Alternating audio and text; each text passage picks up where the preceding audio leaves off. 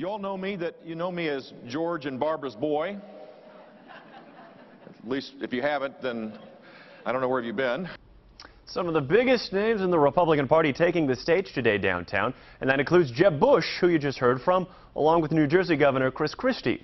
And KOCO's Bree Stephan was there and heard from some of those candidates.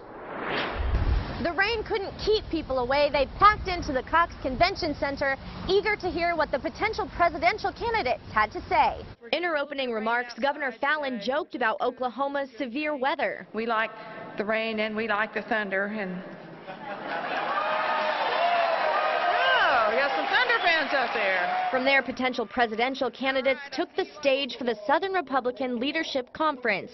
Florida Governor Jeb Bush opening up about his personal life and his relationship with his wife. I've worked my entire adult life, never taking more than a week off because of her. And because of her, I have 3 spectacular children that I'm really proud of. And of course, one of the most dynamic speakers, New Jersey Governor Christie. Let's reform Social Security, and you'll have plenty of people who say, oh, it's the third rail of American politics, don't touch it.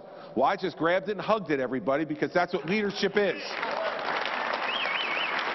And in the background, for the first time ever, people got a chance to fill out a straw poll, voting for their favorite candidate and expressing their views on things like marriage, abortion, oil and gas, even ISIS. It's giving you a choice to see the candidates, and also it's giving them a chance to voice their opinion. Bree Stephan, KOCO 5 News.